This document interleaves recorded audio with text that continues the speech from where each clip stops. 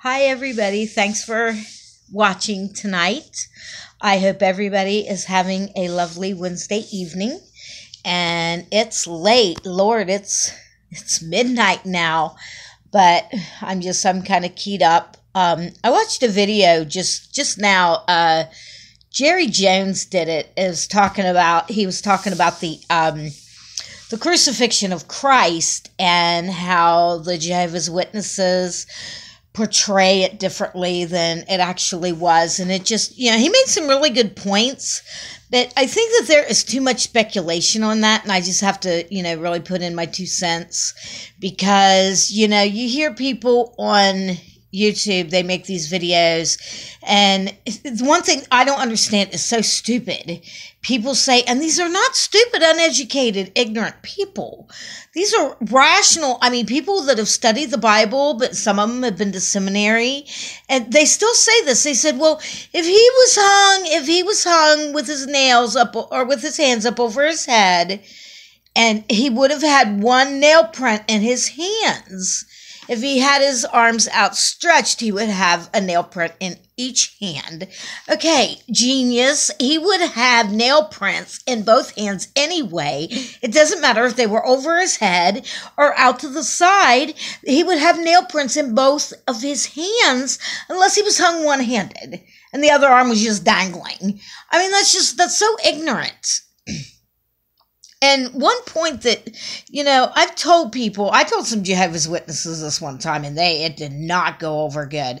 I've told a lot of people this, and it doesn't go over good when you say it. Who cares? Really? Really, does it matter? It does not matter if his hands...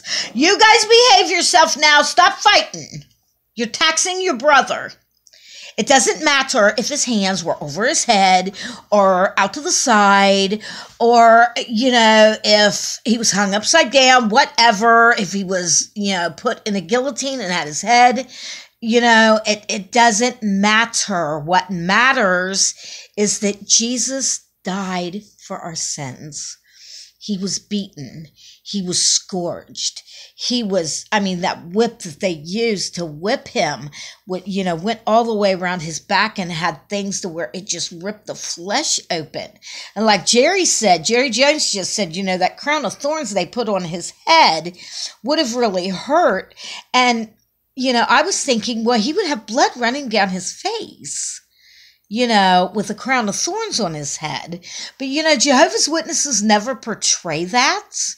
What makes me so sick, they'll have the picture of him tied. He's tied with looks like towels or something.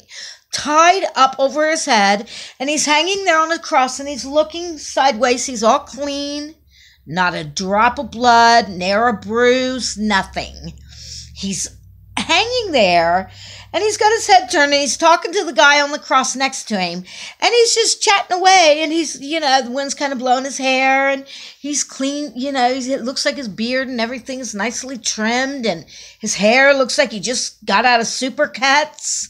It's like so unrealistic. And it doesn't, you need to be honest about it, but in reality, in the grand scheme of things is what I'm saying, it does not matter. We could sit there and argue till the cows come home. Oh no, his hands were over his head and blah, blah, blah. Yeah, dweeb, dweeb, dweeb. Doesn't matter. That is where it talks in the Bible about, getting caught up in debates and doctrines of men and getting involved in these long, drawn-out things that, just do nothing but produce strife. It takes away from the real thing. It doesn't matter if Jesus was executed by a firing squad, on the cross, whatever. He died for the sins of mankind. He died for our sins. Every one of us. He took our sins on his own body. He did that because he loves us.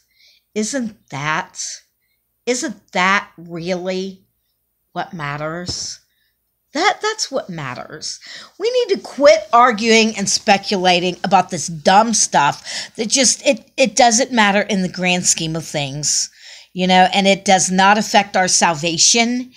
Whether you believe, one way or the other, it does not affect our standing with Christ as a Christian. And we need to just shut up about it and move on.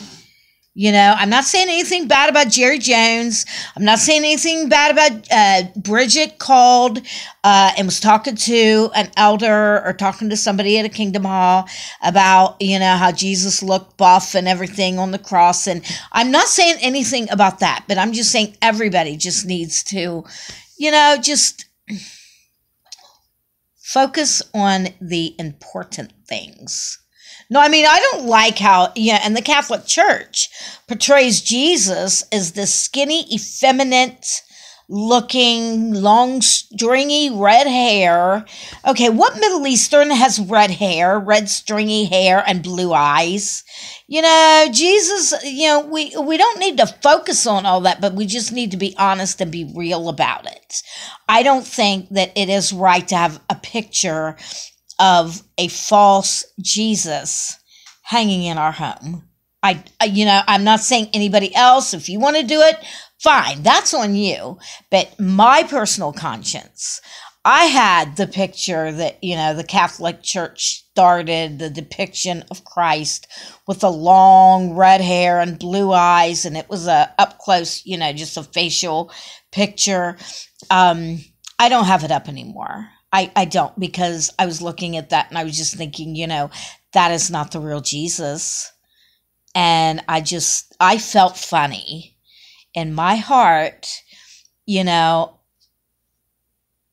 I just, if in doubt, cast it out, and I just, I put the picture away.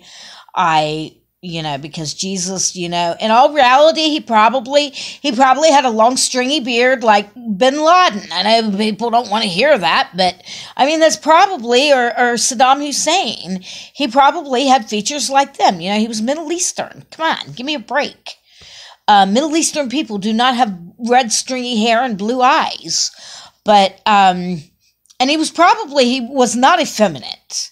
Jesus was not skinny, scrawny, emaciated, and effeminate looking. Jesus was a carpenter and he walked everywhere. So he was probably extremely physically fit. But again, that doesn't matter. I don't think we should have the false depiction hanging in our home. But we need to all just focus, just lighten up about, Jehovah's Witnesses will go on and on and on about how his hands were over his head. Give it a rest, I mean, sometimes I want to tell people, even God took a day off. give it a rest.